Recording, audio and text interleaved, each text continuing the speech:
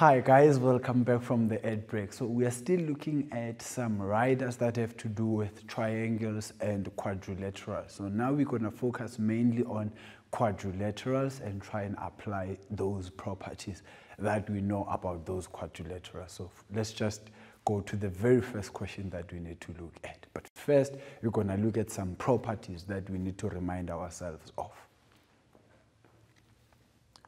So remember, the terminology that we use for the special quadrilaterals is what we call opposite. When I'm saying opposite, we know if it's sides, then that side and that side are opposite, and that side and that side are opposite, right? Even these angles here are opposite. And let me use a different color for that one so that it's not a lot of things that don't make that much sense. And that one are opposite, those two angles, and those two angles are also opposite, right? We also have what we call a diagonal, which is also the red parts that I have on my diagram, that and that. Lastly, we have a produced, which is very important, and I had already explained. If I say something is produced, I mean it is extended, right? That's where it is. You can see the extended part of Ln. So Ln will be produced to Nm. That's how they would say it if they want you to use that particular concept. Then you can talk about an exterior angle of a shape, right? Based on what shape that is. Now, if we have a parallelogram, just to remind ourselves of what a parallelogram is all about, we know that both pairs of opposite sides are parallel, right? And we also know that they are not only parallel, they are also equal to each other. We know that both pairs of opposite angles are equal, and then the diagonals bisect each other. Remember, bisect will mean cut in half, right? This is to cut in half. Now, let's put this into a more needy way of doing it, right? What is all of this all about, this parallelogram? Let's try and see how can I now use this in a diagram. So they say LMOP, LMOP is a parallelogram. Now I need to immediately switch on my brain on what are the properties of a parallelogram, right? And then N is a point on MO such that Lm is equals to Ln. And then we are required to prove that, right? But for now, we don't want to focus much on the proving, right? Since this is a parallelogram, we know there's parallelness there, right? There's parallelness there. We know that there is equality here, and then there is equality there, right? But what we are told is that this is equals to this. So as a result, there's three lines. 1, 2, 3 that are equal, right? That might come in handy somewhere. But we will see whether we do need that or not. And then since this is equals to that, and we are told it means this angle here will be equal to that angle there, right? That's because of the fact that the triangle will be an isosceles triangle, and then it will automatically be that one because of alternate angles. So now I have three angles that I have that are equal to each other. But also, just to add one more angle, that angle is also equals to the opposite angle, which is M. So I have 4. Now my list is going higher and higher. But let's see how we're going to apply this, right? So we know that this is also a two-liner there because it is opposite the M, and then we also know that it is also equals to that. But what exactly do they want me to do? Hey, I've already proved what they want without even proving it. This is nice. But anyways, let's write the mathematics of it, right? So we know that P is equals to M, and this will be properties of a palm, right? And then actually I want us to maybe say opposite angles of a palm, right? Instead of properties, because which property are you talking about? So let's rather use opposite angles of a palm, opposite angles of a palm. But now I also know that the angle M is equals to angle N1.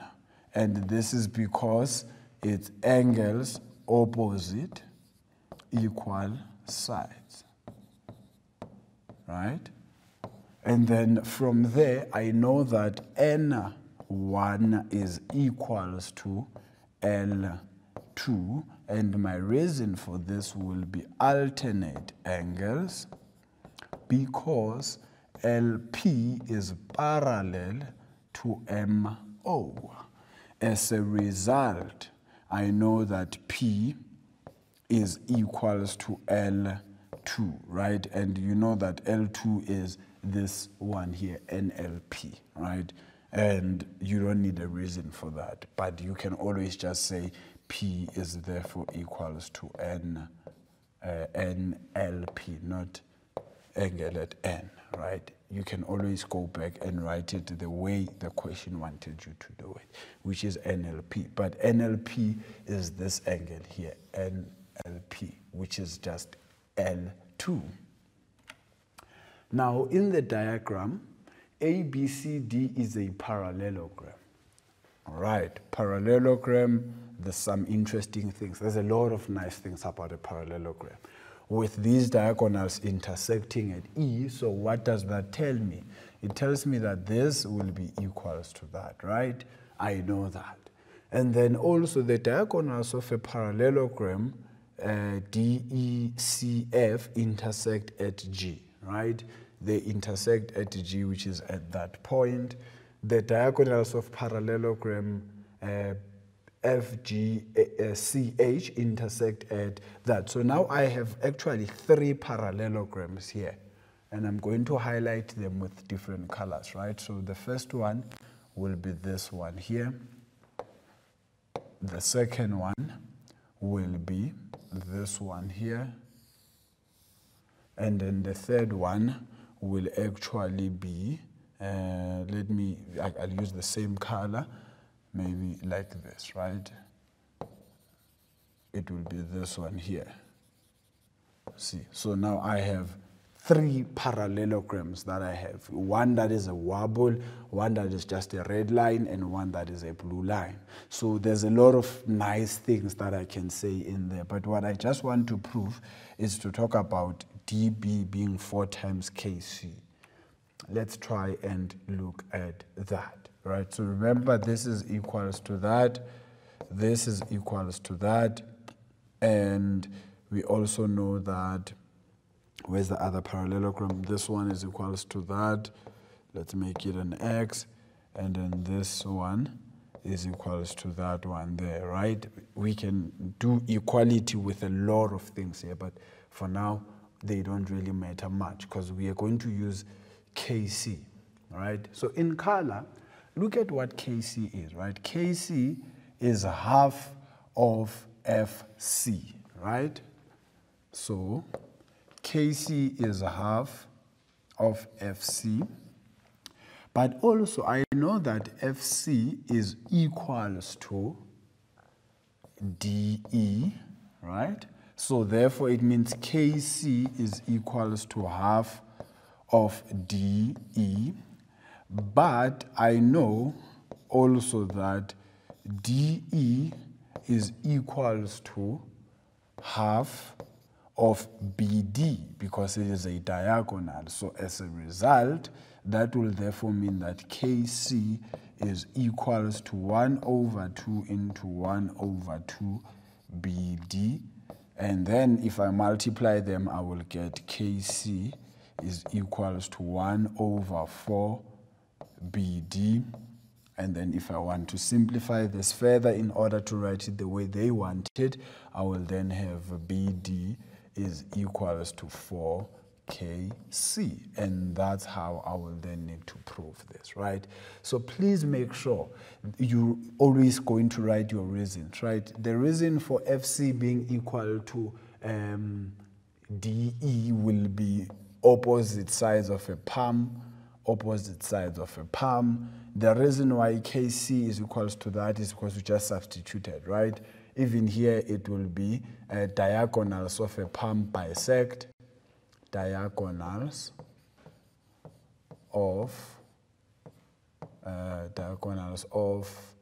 palm bisect. And then from there, you can always try to find reasons with the others. It's all about the properties of a palm.